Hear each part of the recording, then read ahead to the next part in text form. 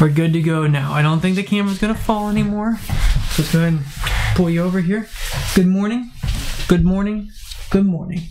Welcome to Coffee and Devotions. This is where every day you and I, we get together. We have a lot of tea, coffee. We get into God's Word and we grow in our love for the Lord together. And this year, 2023, Lord willing, we'll make it from Numbers, Deuteronomy, and through Hebrews. That's right. Let's have some coffee. We'll pray and we'll get into God's Word. Let's pray. Father, we thank you so much for what an amazing God you are. We thank you for your word, and we pray that you would please help us to understand it. We thank you for inspiring it, giving to us the history of it, and please, God, help us. In Jesus' name, amen. Okay, so we are at the book of Numbers, chapter 1, beginning at verse 47. All right, Numbers chapter 47. Numbers chapter 1, beginning at verse 47. There's my spectacles. All right, my glasses are there. Deborah, you want to read? How about you just read till you're tired? But the Levites were not numbered among them by their father's tribe, for the Lord had spoken to Moses, saying, Only the tribe of Levi shall you not number, nor take a census of them among the children of Israel. But you shall appoint the Levites over the tabernacle of the testimony, over all its furnishings, and over all things that belong to it. They shall carry the tabernacle and all its furnishings. They shall attend to it and camp around the tabernacle. And when the tabernacle is to go forward, the Levites shall take it down. And when the tabernacle is to be set up, the Levites will set it up.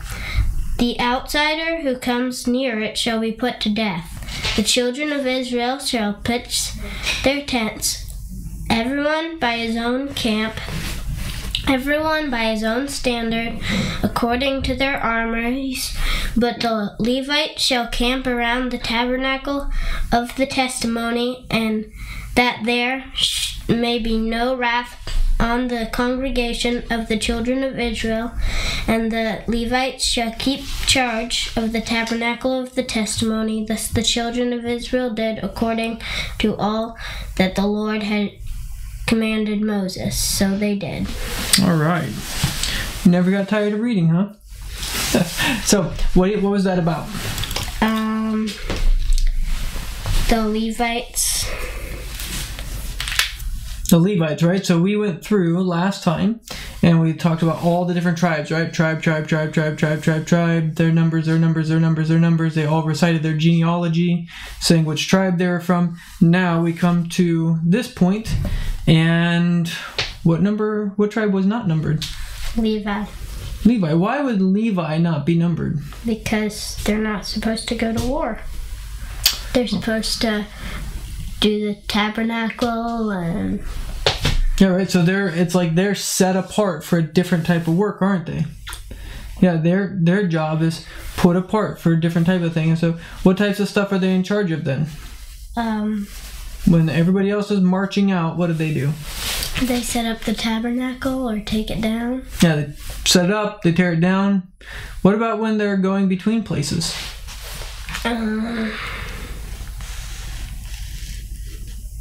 What do you think happens to the tabernacle when they're going between places? It says verse 50. It's right in the middle of verse 50.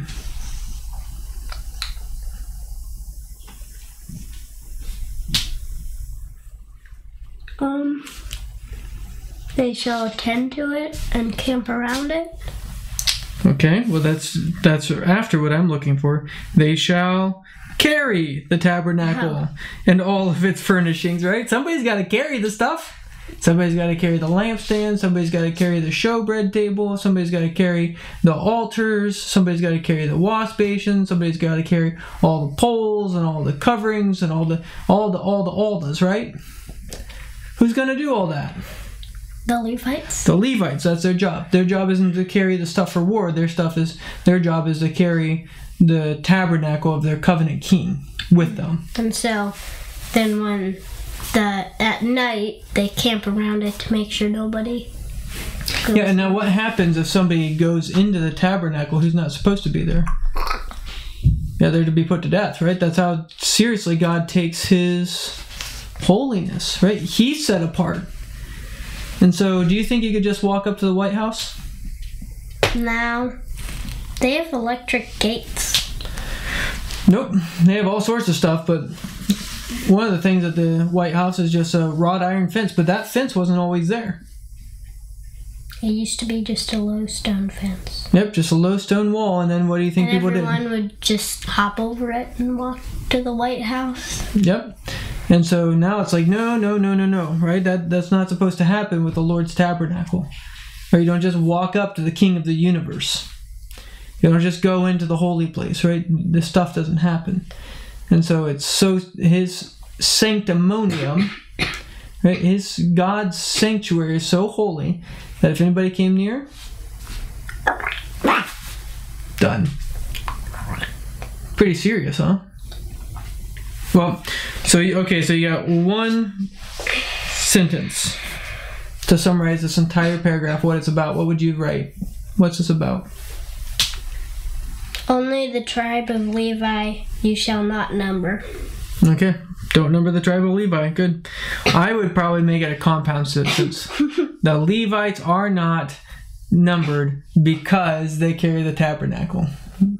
I'd give one of those long sentences like I just told you not to write in your writing. I think you're just like carrying the tabernacle. Yeah, well, I think it's part of what they're doing, right? Carrying it and attending to it. So, so what do you think you would underline as the best verse to summarize this? 49. 49. Okay, good. I'm guessing you'd do 50. You think I would do 50? Actually, I have 47 and part of 51 underlined.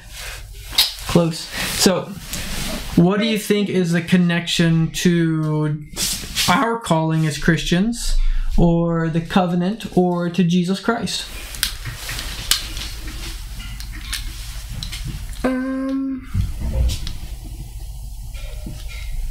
I don't know. Okay, well, are there Levites anymore for a tabernacle? No. So who does carrying on to the Lord's work now? All of us. All of us. That's right. All of us. So we're a nation of priests, a royal priesthood, right? And so, what are you to consider holy now? The church. Okay, well, maybe the church, your life in the church. What about your life period? What are you to present your body as? There's a verse for this. A living sacrifice? A living sacrifice, that's right. Right? You're not your own, but you were bought with a price. Right? So now we live with our bodies as to the Lord. We're His. And so we follow after Him. Easy peasy, right? Sort of. Sort of, yeah. It's going to be hard to do this, isn't it? Yeah. But you get to now bear we don't bear the tabernacle, but we bear the name of Jesus Christ. And so the tabernacle is going with them always to be a remembering of God's presence with them. Is God always with you? Mm-hmm. Yeah, His Spirit is always with you, isn't He? For lo, I am with you, even unto the ends of the age. Pretty good news? Yeah. You ready to pray? Okay. God, we thank you so much for the presence of your Holy Spirit in the midst of our lives. Lord, we pray that you would let us, as we are now the church militant, as we fight for holiness, as we fight to put to death the sinful desires of our own lives and hearts and flesh, Lord, we pray that we would know that we don't go into this battle alone, but that your Spirit is with us. Please help us, Lord, to fight from a position of strength. Lord, we pray that you would please sanctify us and let us be conformed more and more to the image of our King Jesus Christ. In His name we pray. Amen. All right, may God bless you. May you walk in the joy and peace that comes from Jesus Christ, and we'll see you next time. Say bye-bye. Bye. Bye. Bye. Thanks for listening to this week's message from God's Word for You, a ministry of Sharon RP Church in rural southeast Iowa. We pray that the message would be used by God to transform your faith and your life this week. If you'd like to get more information about us, feel free to go to the website, sharonrpc.org. We'd love to invite you to worship with us. Our worship time is 10 a.m. every Sunday at 25204 160th Avenue, Morning Sun, Iowa, 52640. May God richly bless you this week.